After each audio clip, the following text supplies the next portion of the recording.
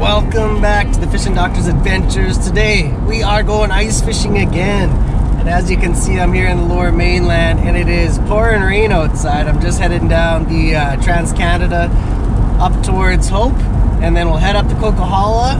Hopefully it isn't too snowy today so I don't have to go too slow. I got a late start, so I left home around just after 11. Probably get to the lake around 2 p.m. right when the bite should be going off.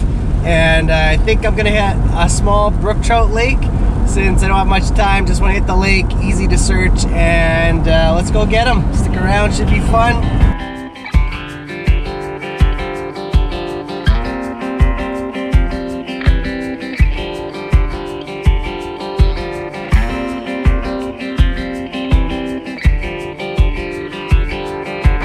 Check it out, we got snow. Falling down. Nice little stream down there. Keep on going.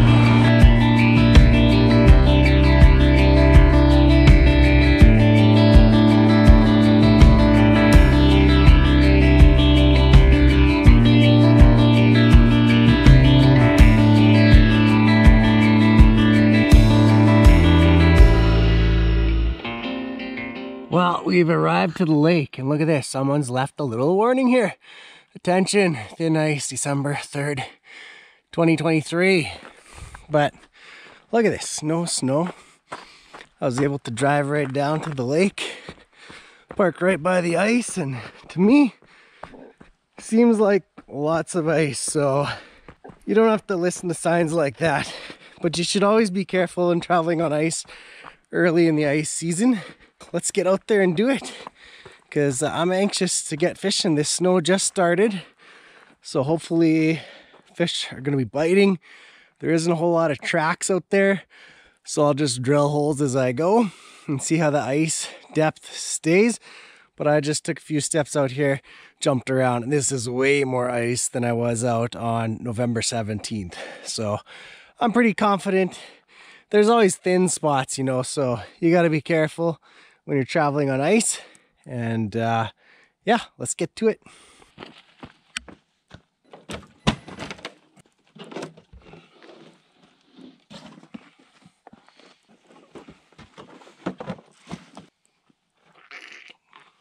Ice safety, remember? It's really warm. It's only like -2. No wind at all. Beautiful day to be out trying to catch some fish through the ice. I got all the baits, night crawlers, mealworms, shrimp. We'll try it all.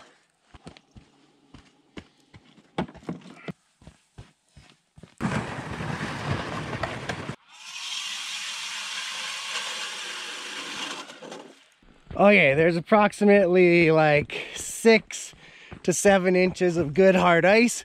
Whoever wrote that sign 4 or 5 days ago doesn't know what thin ice is. I mean, if you want to drive a truck out here, it's maybe a bad idea, but way over 4 inches, like trust me, 2 inches I walk on, I don't recommend it, but if you're comfortable, you can do it. 4 inches, by all means, clear, hard, safe ice. And we're talking like more than I can grab. So like 6 inches of ice, probably. We're in good shape. Let's go get them. Look at that. Look how much ice you got there.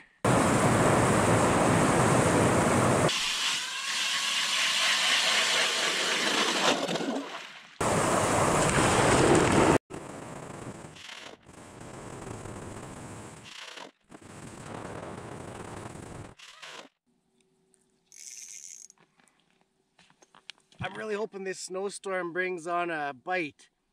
It's really moved in here this evening. Let's see what time it is. I left home at 11, 2:30 now. So it should be perfect timing for a bite to come on. We'll fish right into the dark. I have a light and hopefully catch some big brookies here.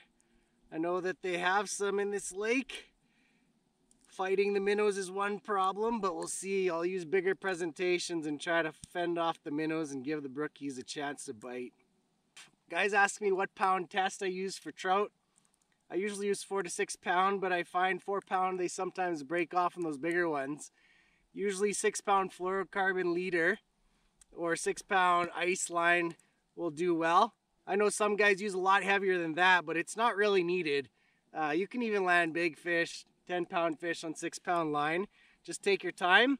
And I think they do see the line, and sometimes they're a little finicky, so using that lighter line, if 6 pounds not working and they're real finicky, drop it down to 4-pound fluorocarbon and hope that helps you.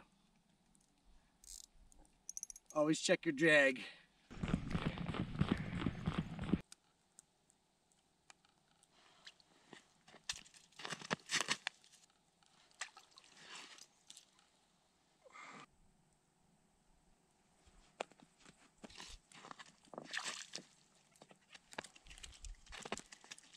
Little guy.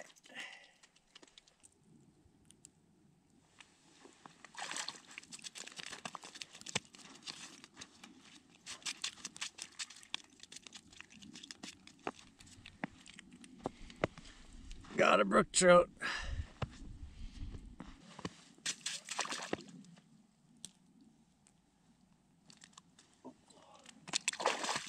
Oh, big one.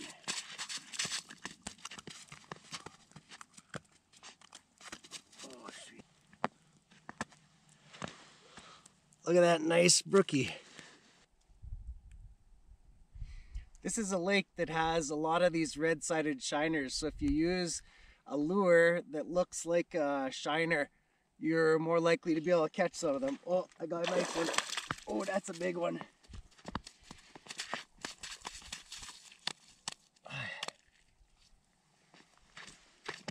Look at that. You can see how they inhale that spoon. Beautiful brookie right there.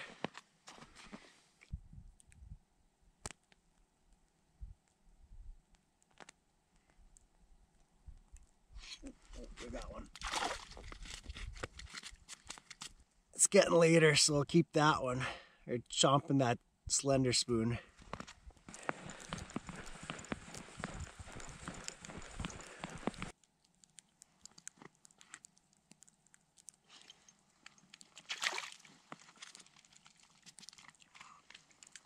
There we go. Another brookie.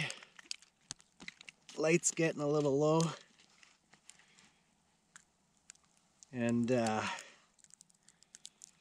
using this light, it's working. They're still coming through.